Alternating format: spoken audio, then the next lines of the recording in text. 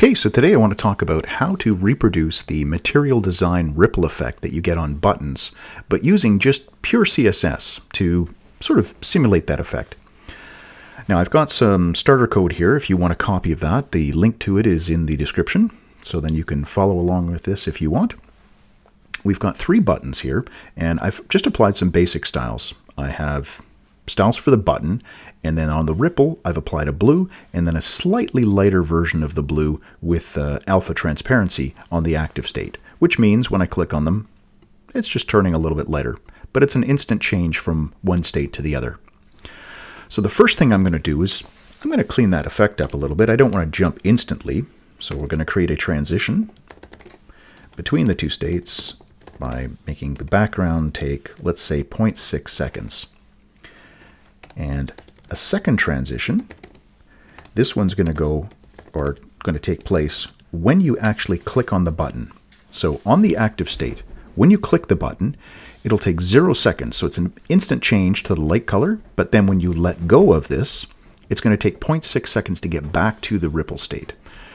So you can see here, there's a little bit of a fade back. All right, so that's a fairly nice effect, but we want to get that ripple going. That's going to require us to use a radial gradient.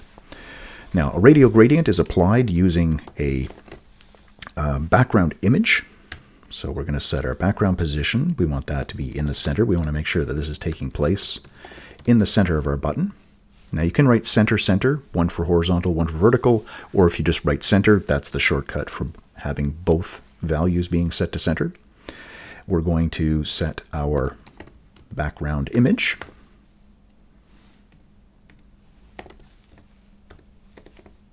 There it is, and that's going to be our radial gradient. Now, this radial gradient,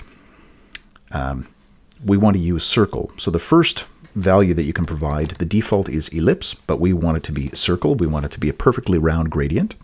And then we're going to give it 2 colors. So from start up to 1%, we're going to make it transparent.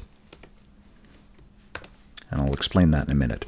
Second color is going to be also set to 1%, but basically it just means from this point on to the end of the gradient, it's going to be this second color. And temporarily, I'm going to be setting that to black, just so we can really see what's going on with that.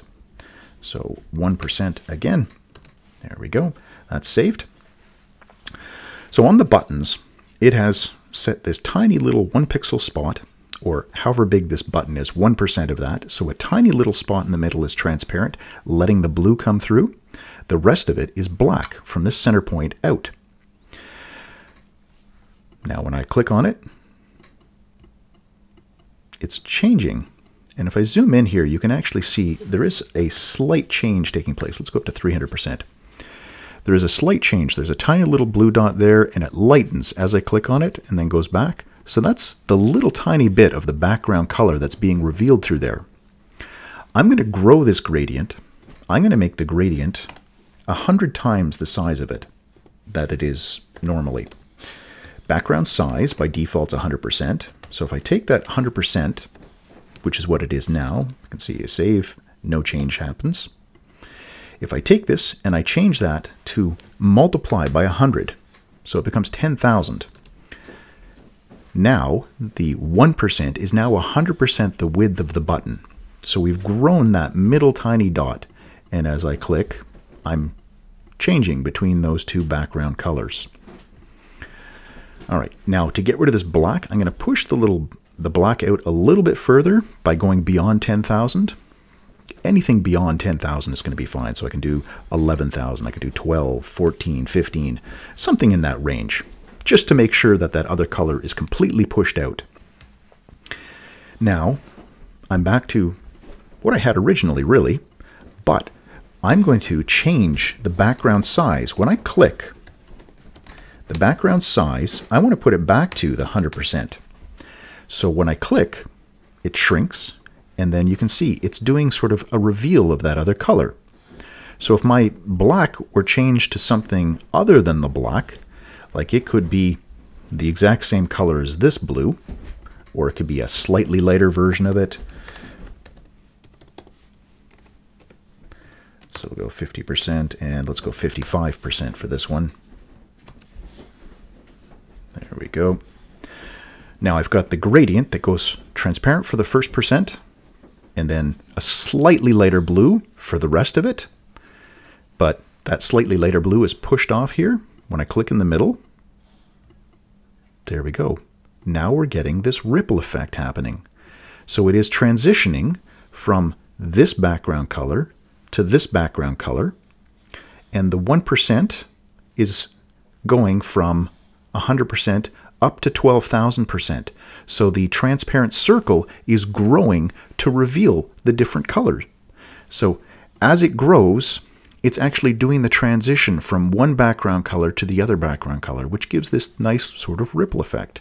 And when we zoom back down to the regular size, there we go. Now we've got these ripple effects taking place. And because this is our default, if we wanted to do buttons of different colors, it's a very small change that we have to make. Like here, this one's just ripple. All three of them right now are doing the default, but I've got a red and I've got a light colored one. So we could do ripple.red, and then we'll do a ripple.red active. There we go. All we have to put in here are the things that we're changing from the default, which is really only the colors. So if I take this and I put it in here, and I take my background color from the default, and I add the background image, all the other properties are going to remain the same. We're going to keep the same background sizes, the transitions, all that stuff. The background position, we're just going to change. So let's go from 200 down to 2 degrees.